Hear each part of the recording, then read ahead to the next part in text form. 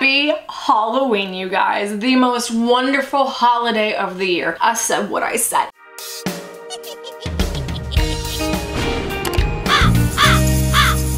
Hey guys, it's Sharon. I am so excited for today's video because sadly, I can only make this video once a year because sadly, Halloween only happens once a year. A petition for Halloween to happen more often will soon be circulating the internet and it may or may not be started by me, so keep your eye out for that. Anyways, this video is a combo of what would have been 2 videos last year. So I originally would have done like one embarrassing stories that happened on Halloween video and one period horror stories from Halloween video. But I figured why not get the best of both worlds, like my girl Hannah Montana says, and put them all together. Wait, isn't that also like a Hannah Montana reference? What is it? I'm the one that has the cheese, he's the one that got the jerky. We put it both together and yeah, it really worked. Cheese jerky. Say what? Say what? Okay, so this video is like cheese jerky apparently. You know the drill. I love to ask my subscribers their secrets or their stories, and that's exactly what I'm doing and revealing today. So if you would like to see more videos like this, give us a thumbs up and let me know in the comments below if you would like to binge more spooky Halloween related videos. I have created a Halloween playlist on my channel, so if you don't want those spooks to end just yet, I got you, sis. Or also if it's spooks year round for you, I still got you, sis. So that being said, go grab your snacks, go grab your Halloween candy, and let's get right into this video. Actually, pause. I did just realize I don't have Halloween candy and it really sucks that adults can't go trick-or-treating anymore. So if you'd like to virtually share some Halloween candy with me or simply just subscribe and turn on your post notifications, that'll also work for me. Thank you. Anyways. I was out trick-or-treating in a white bunny costume with my friends and crush. I didn't know I had started my first period, so I didn't have any pads. Turns out I leaked and my friend was calling me the bloody bunny in front of my crush. I punched her and ran away because I was embarrassed. My crush was chasing after me and decided to help me. Me and him are now dating. Hey, shout out to that crush. This is usually like quite the opposite where, you know, like the bestie's the real one and the crush is the one that sucks. My oh my, have the tables have freaking turned. Cool, so your friend's a fake.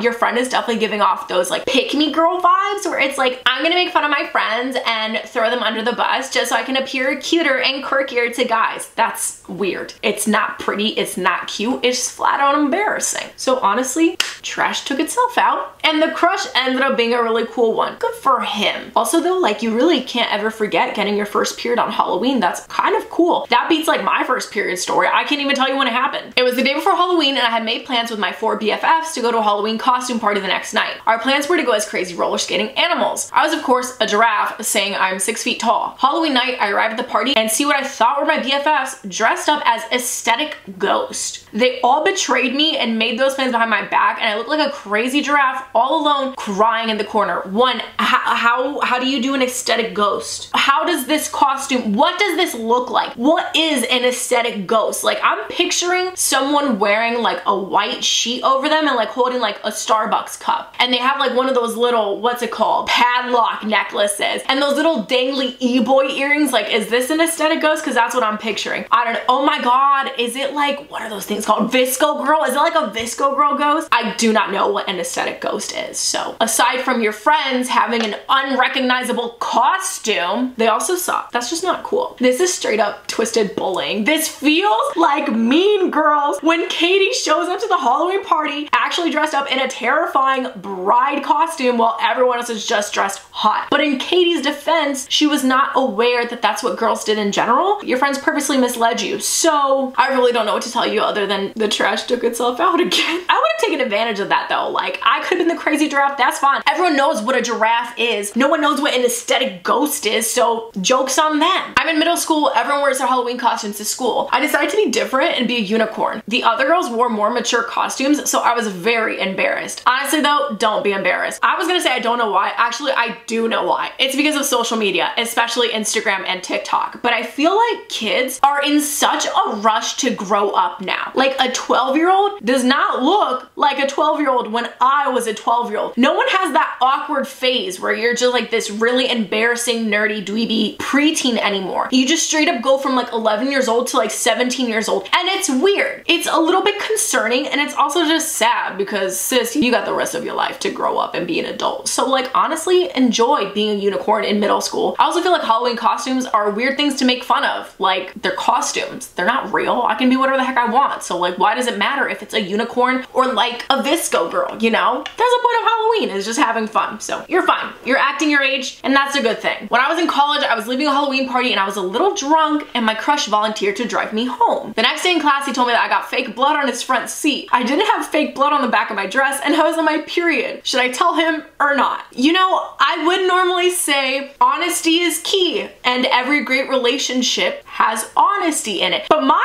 thing is, what he doesn't know won't hurt him. You know, like, he already thinks it's fake blood. No need to like cut into that wound and add salt to it and make it worse and be like, it's actually really blood. Because either way, he already has to deal with a blood looking stain. It's gonna be there. Whether it's real or not, it's still a stain. So I would just leave that little detail out. Unless he comes across this video for some reason, then we just ratted you out. But no, just what he doesn't know won't hurt him.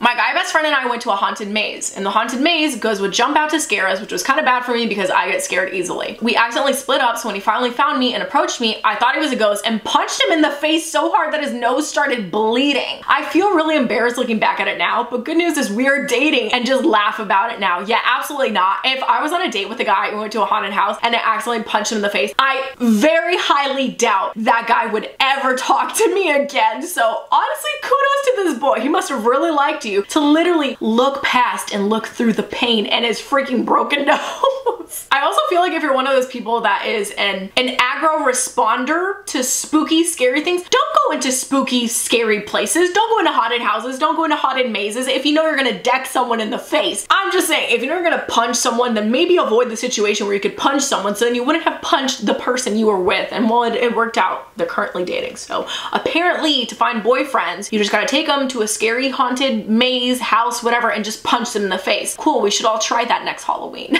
When I was in 8th grade, they told the whole school we could dress up for Halloween. I don't even like Halloween, and I only wore my costume because I didn't want to be the only one not in one. I ended up being the only one who wore my costume, and I got made fun of all year. That's lame. That's when you know you go to a lame school. When kids make fun of you for dressing up on Halloween, first of all, you should be making fun of them because, like, I'm sorry you're so pathetic and lame that you can't have fun on Halloween and dress in a costume. When I was in middle school, we had to wear a uniform. Any day or any chance opportunity we were given to not wear a uniform, we always took advantage of that. Halloween, dude? Why wouldn't you take advantage of that? Having an excuse to go to school dressed up as like a freaking alligator low-key, I'ma take advantage of it. But no, everyone else said, dressing up is lame. You're lame. Anyone should be bullying anyone. It's you bullying your entire school. Even though bullying is not cool. Please don't bully people. That's really messed up. On Halloween, I was trick-or-treating with my friends and my friend got her period. The blood started dripping down her leg. When we got to someone's house, they saw the blood and said they liked the detail put into the costume. Halloween is easily the best time to get your period because no matter what happens, you could always play it off like it's part of your costume. If you were a cheerleader or an angel or like a zombie, you're now a bloody cheerleader or a bloody angel or a bloody zombie. Or you want to know the best part? You could be like, I'm a cheerleader that got her period, haha, funny. When in reality, it's you really did get your period, but they don't know that. They could just think it's a costume. You could just tell them it's a costume. That's the most wonderful thing about Halloween. My thing is though, if someone said this to me, I would simply be like, thanks, it's natural. Give me the candy, and then I'd leave. I got so scared in a haunted house, I peed myself the entire time while running out. That is truly amazing. I would pay money to see that. This might be a little bit messed up, but like some of my favorite videos to watch every October, especially like the closer I get to Halloween, is Ellen sending in that like one producer, is it Andy or whatever, just sending people into haunted houses. Actually, I just love watching videos of scaredy cats going into haunted houses in general. There's something so fun about seeing other people get scared crapless about theater kids running around and terrifying them. I was at a Halloween party with my best friend and I was on my period. My bestie told me that I bled through and I was horrified. So I quickly ran to the bathroom and, you know, did my business. Fast forward a few hours later and I went to go get punched and I noticed something in the party thrower's dog's mouth. And it was my bloody used pad. And he dropped it in the floor and someone slipped on it and broke their ankle. And I left because I was so mortified and never going to a party again. You're mortified? Imagine being the person that has to tell people they broke their ankle because they slipped on a bloody pad. Says, I think you're good. I especially think you're good because no one knows it was you. It could literally be anyone else's bloody pad. What if it was someone else's bloody pad? You know, there's nothing that ties it back to you. So you're anonymous. It's all good. Poor kid that broke his ankle is not looking so hot for them at all. Imagine telling the doctor, yeah, doc, I mean, like, there was just a bloody pad on the floor and I didn't see it and I just slipped on it like a friggin' banana peel and now here we are getting x-rays and a freaking cast.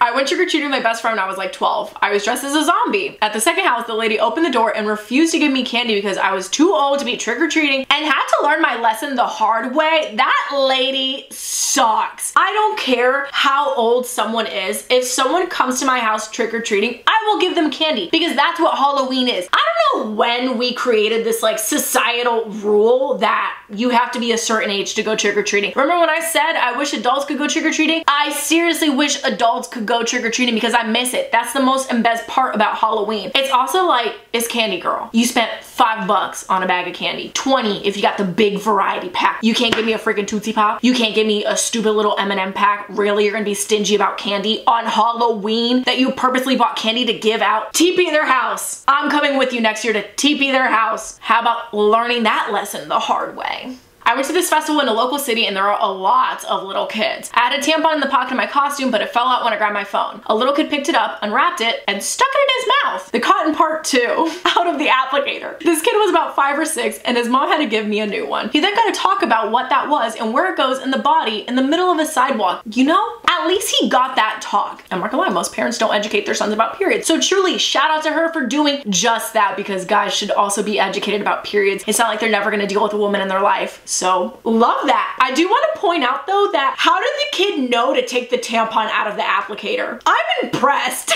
I've literally gotten period horror stories where people didn't know they were supposed to take the tampon out of the applicator. So this kid right here, he's going places. It may not be far, but it's somewhere.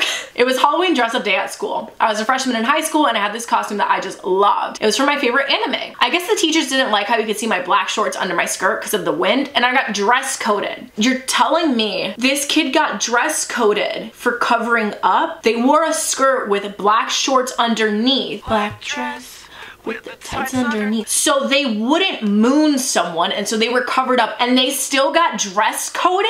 Dress code is the stupidest thing ever. Like you can't change my mind. It is so dumb. And the fact that like teachers and administrations are like, your clothing is worth you missing a day of school or like you missing class time. Yeah, I'm gonna dress code you and take you out of your class where you could be learning valuable stuff in school just because I wanna be sexist and misogynistic. Change my mind. You can't. That's so stupid. You can't win. I'm sorry if my shoulder's too distracting for you. Cry me a river. One time I dressed up as Wednesday from the Addams Family, but the wig wouldn't braid, so we used my real blonde hair and I got called a goth a few times. I just looked like the goth sister that was forced to go and didn't want to dress up. But honestly, that itself could be a costume. What are you dressed up as? The goth sister that didn't want to come and she was dragged here. You can literally make a costume out of anything. Not anything though. There are truly some things you shouldn't make a costume of. Actually, that being said, you should definitely go check out my video, weird Halloween costumes that shouldn't be sexy. So yeah, that gives you like a nice rundown of costumes you shouldn't make, do, whatever. But arguably, a lot of things can be made into costumes. So you can literally just say, I'm a goth for Halloween. People dress preppy for Halloween. People dress up like jocks or nerds. Like,